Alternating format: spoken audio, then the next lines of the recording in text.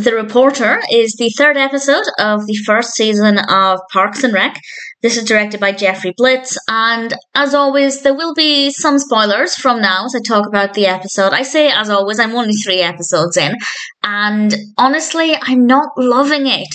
I made a promise to myself that I would at least get to the second season of Parks and Rec, because apparently it gets better. Apparently it's significantly better from season 2, and I had tried watching the show before, it just didn't gel with me. The last time I got 2 episodes in, and so I've made progress. I'm now 3 episodes in, and I will persevere, but I'm really not seeing the appeal with this.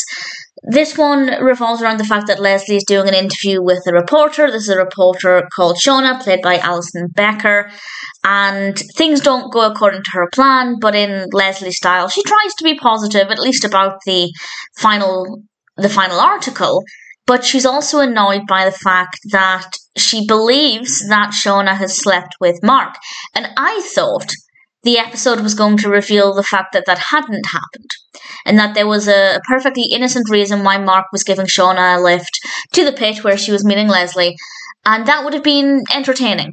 I believe it would have been entertaining, at least, to have Leslie believing throughout the episode that this had happened and acting in this way and spreading the rumour as we see her doing, and then to find out that it wasn't the case. It would have been, I think, quite satisfying, but we found out very quickly that actually they had slept together, and that's that. So that was a kind of boring part of the episode. I just don't think it went in any direction that was interesting at all. And honestly, not much else happens. There's not much else going on in this episode.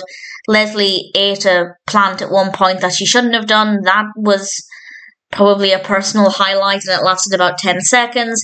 I'm just not seeing the appeal with this at all, and I really desperately want to like it because I love Amy Poehler, and I have heard great things about this show. So as I said, I will persevere.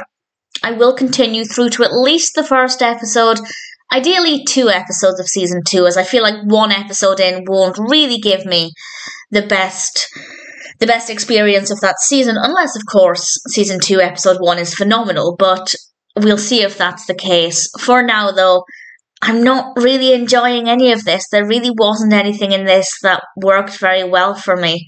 So I will reserve judgment on the next episode until we get there, but I'm not overly enthusiastic about it. The Reporter was a very dull episode. There wasn't anything in this that I found funny, and it could have been interesting if they went a different direction with the narrative, but unfortunately that's not what happened. So I don't have a lot of love for The Reporter, but we'll see how things go from here. But honestly, at least with this first season, I have heard season 2 is significantly better, but I'm not very hopeful for the rest of season 1.